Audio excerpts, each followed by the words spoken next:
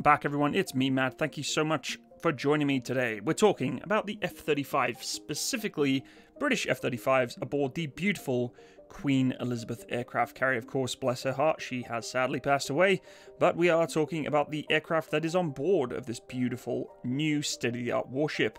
Now, the F-35 is a very strange aircraft in the world of military aviation because it's given two sides and there's no in between. I would find it's either you love it or you hate it, and people will find any excuse they can to blow the F-35 out of the water, so to speak. And in this particular video, we're actually talking about being blown into the water.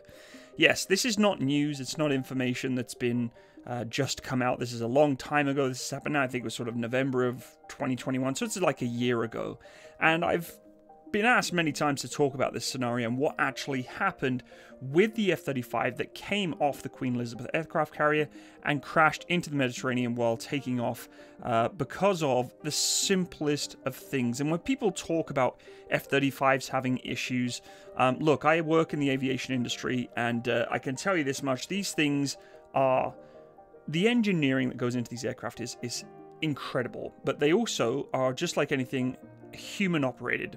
And human operated creates problems with things like human factors. Human factors is things like complacency, the norms, things like that people take for granted in their day-to-day operations. As you can see on this aircraft carrier, we've got the flight crew operating on the deck, doing their particular roles, tasks, responsibilities, and it's a very busy lifestyle on an aircraft carrier. I know people who operate in these roles in the Royal Navy and in the US military, in the US Navy, and it's a busy lifestyle. Now, in this particular scenario, in the footage you're seeing here, the crew are testing the first few flights that are coming off the Queen Elizabeth, but in the scenario we're talking about, the 100 million pound jet crashed actually because of a rain cover. Yes, it was literally because of one tiny little thing, and I wouldn't say tiny, but very critical thing, that allowed it to not be able to get enough thrust and power to take off properly. Now, officials believe the rain cover was sucked into the F-35B Lightning II stealth plane engine as it took off from the aircraft carrier, forcing the pilot to eject. If we look at this footage right here, you can see there is nowhere near enough thrust to get this aircraft off the deck.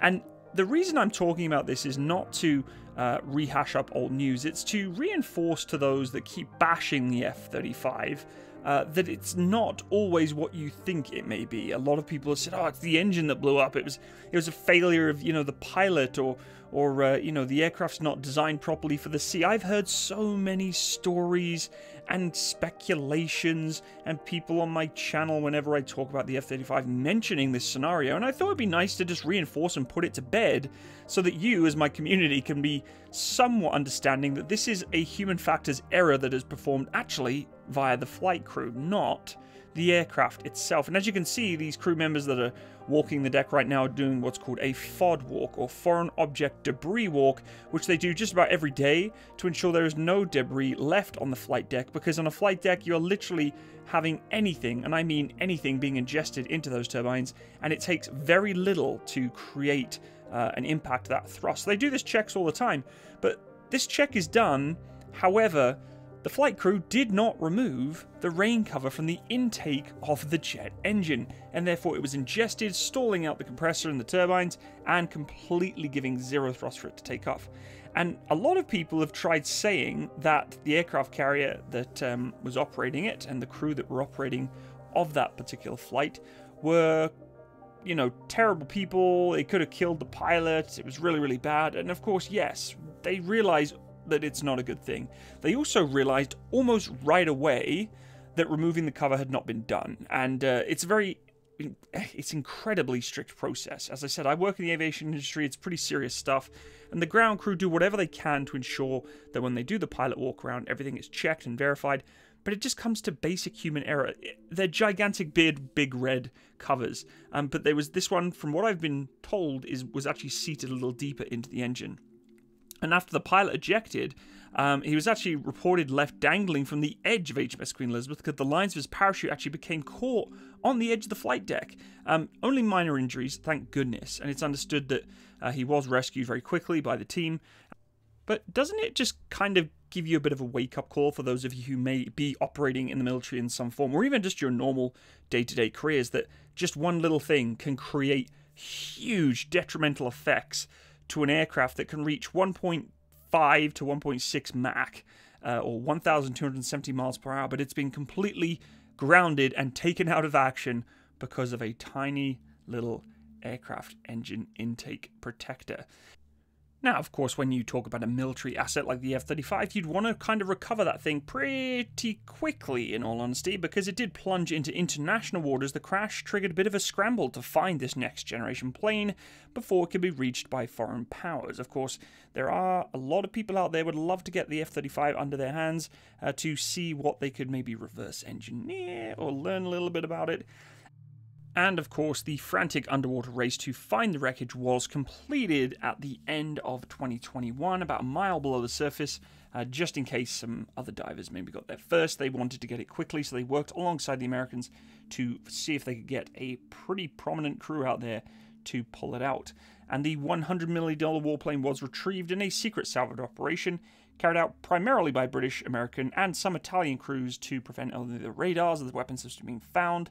But there is an image, apparently, it's hard to determine whether or not it's verified, of the reclaimed F-35 on its deck of a, I guess, salvage boat that's been pretty widely shared online. And the wreckage has been taken to a naval base that was, basically there to secure it as it was taken away for scrapping, whatever else. As it's not been verified, it's hard to tell if it actually is the British one. But, I mean, the image doesn't really... There's not much to go away from here. It looks like an F-35 has been pulled from the ocean. There's not much more we can say on there. It is really interesting to know that the person who actually filmed the incident of the crash was arrested. Of course, filming something like that is not a good thing. When you have leaked footage of an incident like that being spread online, it really doesn't bode well. It's very confidential material, very sensitive material, really not good.